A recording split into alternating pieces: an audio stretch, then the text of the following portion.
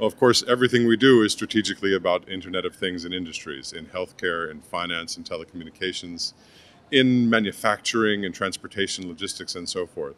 What we're doing is proving the value of Internet of Things technology and Internet technology in general in industries that have been almost unaffected by Internet technology since the beginning of the web.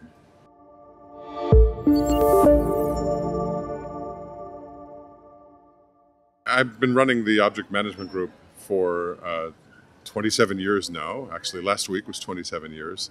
And we're very good at bringing together ecosystems of organizations, that is, commercial companies and standards organizations and open source organizations, government agencies, research organizations, universities, to figure out the value of some new technology, some new approach of building something, or to build standards.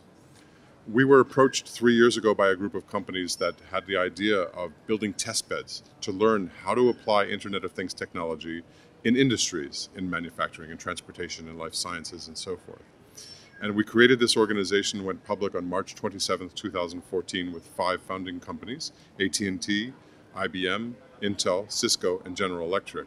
We're now almost 260 companies from 31 countries, and we have 27 of our test beds running now all over the world, in Germany, in Ireland, in the United States, Japan, Korea, where we're learning about best practices for applying Internet of Things technology in industries.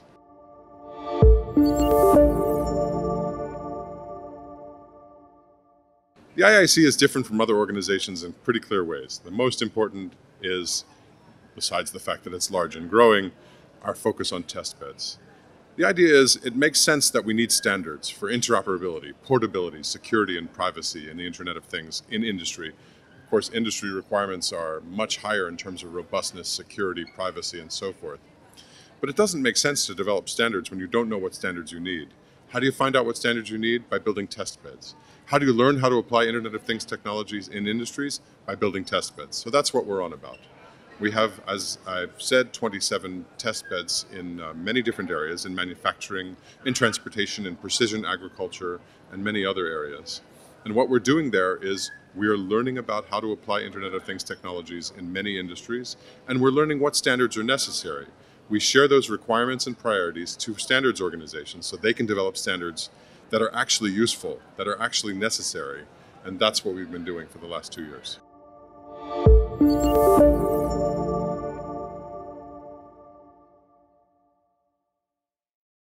So it's clearly valuable to join the Industrial Internet Consortium, or IIC, because that's where you learn about how to find other players in the ecosystem. IoT is an ecosystem play. Nobody is going to be the IoT winner, because it's all about sharing information across corporate boundaries, across national boundaries, across any boundary you can think of. So you need an ecosystem of companies to work with. All companies, especially large companies, have an ecosystem. They can find some players. I can find them all because they're all with us. Obviously, it's valuable. We have almost 260 members after only 2 years of operations from 31 different countries with building those 27 test beds. But the clear value is to learn together how to build the ecosystem, how to work together, how to apply best practices of Internet of Things application in industry. And more than that, we also have a marketing group and a thought leadership group where we craft messages that make sense to all of us that we can apply to the market, to the industry, to the rest of the world to explain the value of Internet of Things in industry.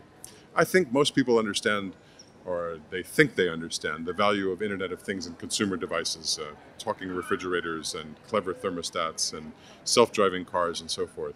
But the real value is going to be in industry, already is in industry. We're seeing it especially in manufacturing, but in many other areas as well.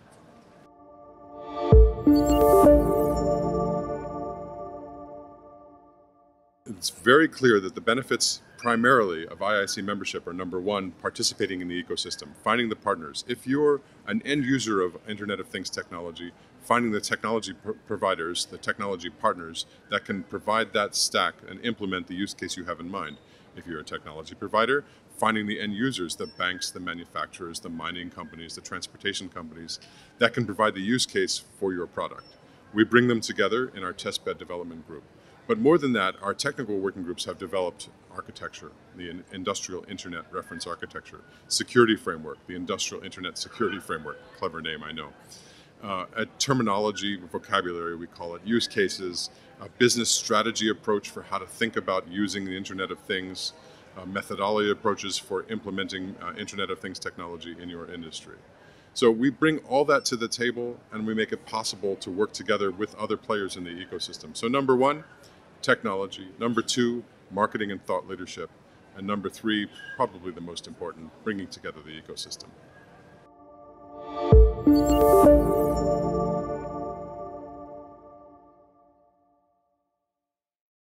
So why would I want to be an Industrial Internet Consortium member, an IIC member? Clearly, if I'm a big company, I may be looking for partners, many of which are small companies. And by the way, more than 50% of our members are small companies, or small and medium-sized enterprises, under $50 million US in annual turnover. Small companies, it's not always as obvious. But in fact, if you've got a test bed that's being run by Bosch, Tech Mahindra, Cisco, and Real-Time Innovations, which one are you going to click on? Clearly, there's value for small companies as well. The other point is I would point out that it's valuable for users of this technology as well as vendors. I think vendors see the value more clearly, but users actually have more value because all of these industries are going to be disrupted. You're always better off disrupting your own industry rather than waiting for somebody else to do it for you.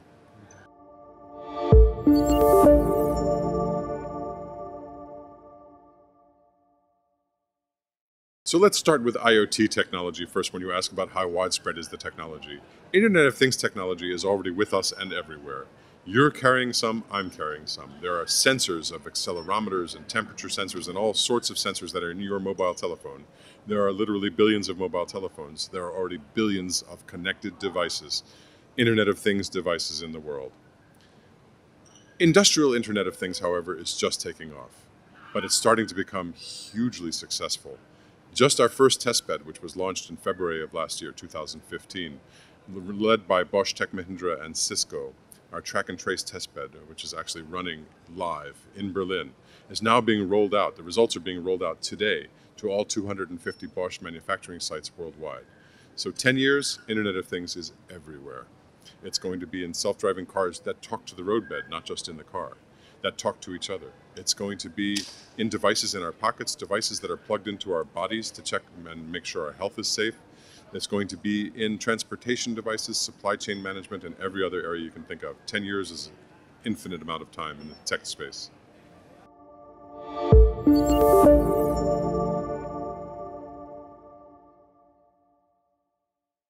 Clearly, in order to figure out how to apply Internet of Things technology in industry, you've got to do it.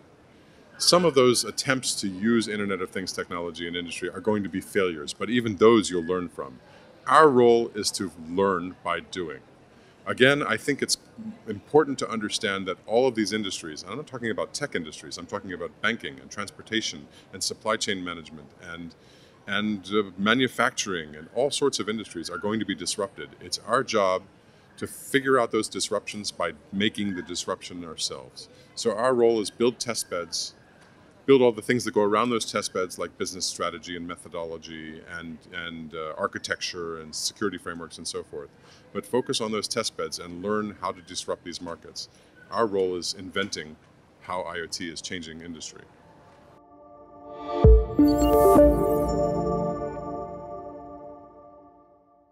The biggest barrier to the growth of the Internet of Things, quite clearly, is the mindset change. It's the transformation of organizations. It's people.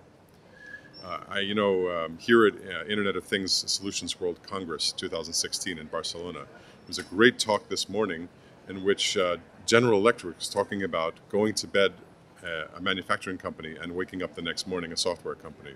That's a great quote by Jeff Immelt, the CEO of General Electric. The realization that you have to change your organization, not necessarily by firing and hiring, but by retraining, by retreading, by understanding who your customer really is and how you're going to serve that customer, that's the big change and the single biggest change in applying Internet of Things technology, or frankly, any new technology in any industry, but especially these industries that have been around forever. Only one company, just to mention GE again, only one company has been on the Dow Jones since the beginning. There are 30 companies in the Dow Jones Industrial Average. One company has been there since the beginning and is still there, and that's General Electric. So there's some hope that there are organizations, big organizations, that change with the times.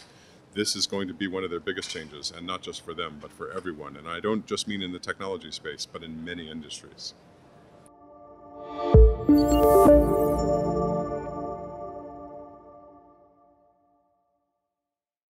Internet of Things technology is a team sport. I don't typically like that phrase, but it's correct in this case. It's all about getting over boundaries and connecting across boundaries, whether those are national boundaries, technology boundaries, corporate boundaries, or what have you. Obviously, there's never going to be a winner in IoT because the whole point is connecting across boundaries. So what you see here at the Internet of Things Solutions World Congress show in Barcelona is people finding partners. It's people working together, both from a technology development standpoint, but also from a product development standpoint and a product solutions and go-to-market standpoint, because that's how you're going to use this technology to connect across boundaries. So there is no such thing as a winner in this space. There's only the winning ecosystem, and we've built it.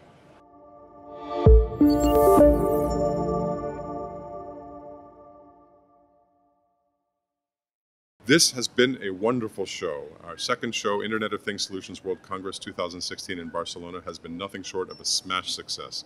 Not only is it twice as big as last year's event, the 2015 event, it's twice as big in terms of Congress attendees, it's twice as big in terms of exhibition attendees, and the exhibit floor itself is twice as big as last year. More importantly, though, you talk to the exhibitors and they say, people are not kicking the tires anymore. They're not coming to smell and taste, they're coming to buy. Because it's been proven by the test beds that we build and by other test beds from other organizations. People are coming out of the Congress sessions and saying, thank you for giving me a session in which we talk about a real use case, where we talk about a user of the technology, not how many connected devices they're going to be. Who cares? The interesting thing is what you do with that information that comes from those connected devices. This show has been nothing short of an enormous success, and we're looking forward to 2017.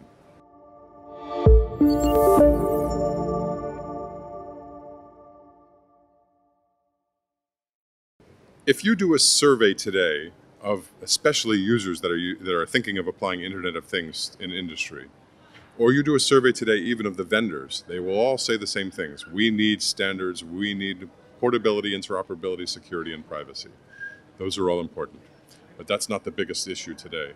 The biggest issue is corporate transformation. It's changing the way organizations work. It's understanding how to deal with the societal disruption, the corporate disruption, and that is the biggest issue by far. There are some technical issues too, by the way. I think the biggest technical issue is how to deal with the fact that we have to do data analysis everywhere. Whether you call it fog or edge computing or distributed computing, it doesn't really matter, it's the same thing. The bandwidth will never be enough between here and there to get all the information I want to get from here to there. So I'm going to have to do some of the computing everywhere. And designing that architecture is hard. It's important, but it's hard. So that technical issue is a major one. And third, we have to figure out how to transform individuals.